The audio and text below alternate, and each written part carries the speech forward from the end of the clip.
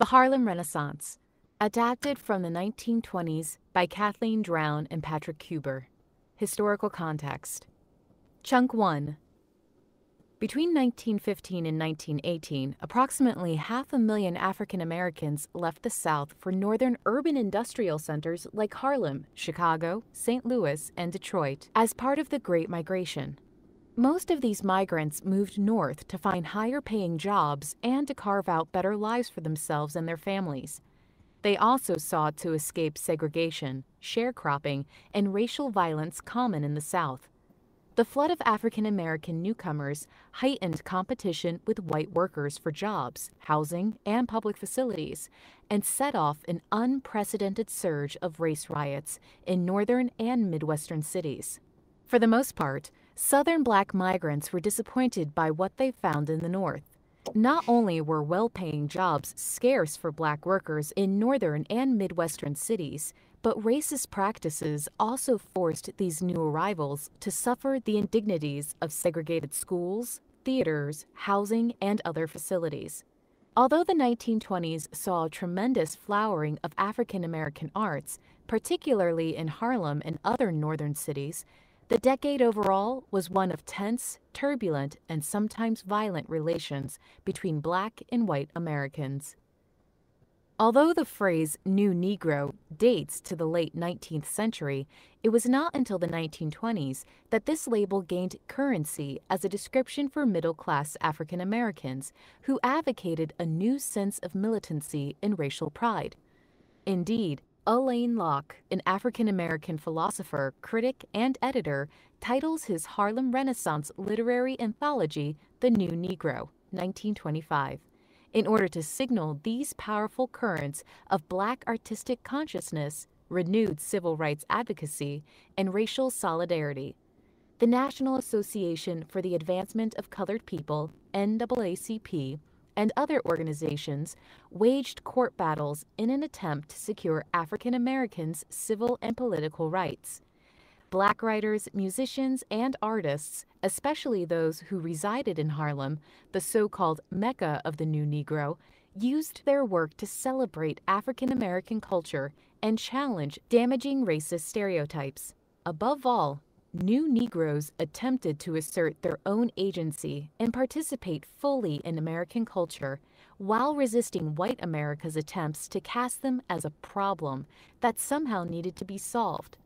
Many critics, in hindsight, see the New Negro movement as overly optimistic and even naive, but at the time, this impulse towards self-expression, self-assertiveness, and self-determination was a driving force among some middle-class African Americans. Literature. Chunk 2.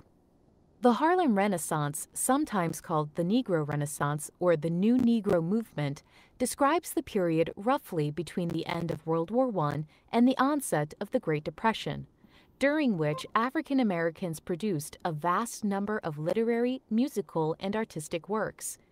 The artists associated with the Harlem Renaissance attempted to promote racial consciousness and Black pride by creating new images of African Americans and by celebrating their blues and folklore traditions in order ultimately to destroy old racist stereotypes. The works they created were, for the most part, confident, positive, and optimistic about the future of Black America. Thousands of Black families crowded into Harlem, a large neighborhood in Upper Manhattan, loosely defined in the 1920s as the area between 110th and 155th Streets. This dramatic population shift transformed Harlem into the capital of African American culture during the 1920s. Black people from the American South, the West Indies, and even Africa crowded into the neighborhood, competing for jobs and living space. Harlem became an important cultural crossroads, and talented writers such as Langston Hughes, Countee Cullen, Claude McKay, Jessie Fawcett, and Zora Neale Hurston were only a few of the hundreds of young African Americans who flocked to Harlem to join the growing colony of Black intellectuals fueling the Harlem Renaissance. Music. Chunk 3. Although initially considered little more than a passing musical fad when it was first recorded in 1917, jazz became the most influential form of American popular music in the 1920s. Jazz combined elements of a wide range of music, including ragtime compositions, brass band marches, minstrel numbers, and to a lesser degree, blues songs. The enormous popularity of jazz provided new opportunities for African American musicians to make records, occasionally perform on radio, and find work playing for live audiences. With the advent of national prohibition, Harlem nightclubs and cabarets, located above 125th Street in Manhattan, began to attract wealthy white partygoers and tourists who wanted to drink, dance, and hear exotic African American music. In 1929, Variety listed 11 major nightclubs in Harlem that catered to predominantly white crowds, including Small's Paradise, Connie's Inn, and the Cotton Club. These swanky nightclubs and cabarets employed hundreds of African American jazz musicians during the late 1920s, including bandleader Edward Duke Ellington. By far the greatest jazz musician of the 1920s was Louis Armstrong, a New Orleans-born cornetist and trumpeter whose inventive solos and technical brilliance marked the pinnacle of hot jazz. Another influential form of African American music that rose to prominence during the 1920s was the blues.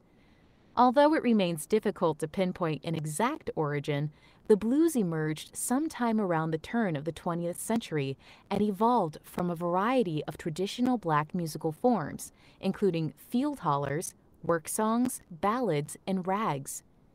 Early folk blues reflected a variety of experiences of African American life during segregation and often spoke of work, gambling, crime, alcohol, imprisonment, disasters, and hard times.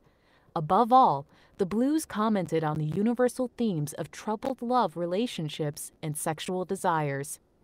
One of the most influential vaudeville blues singers of the 1920s was Gertrude "Ma" Rainey, a flamboyant dresser who flaunted expensive beaded gowns, a necklace made of $20 gold pieces, and ostentatious diamond earrings and rings.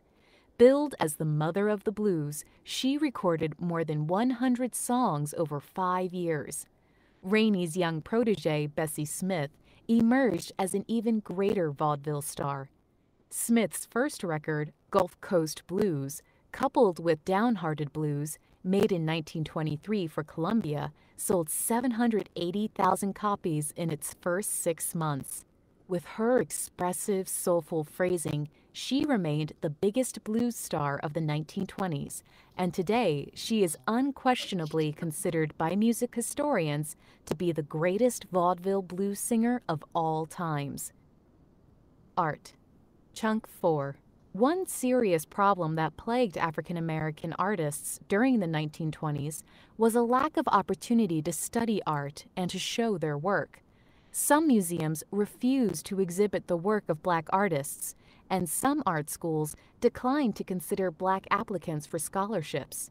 In 1923, sculptor Augusta Savage brought this discrimination against black artists to the attention of the American public, when after being rejected for a summer school in France because of her race, she appealed to the press. After her story appeared in newspapers, many editorials and letters followed, and while she never did receive the scholarship, she did other black artists a great service by focusing public scrutiny on the problem.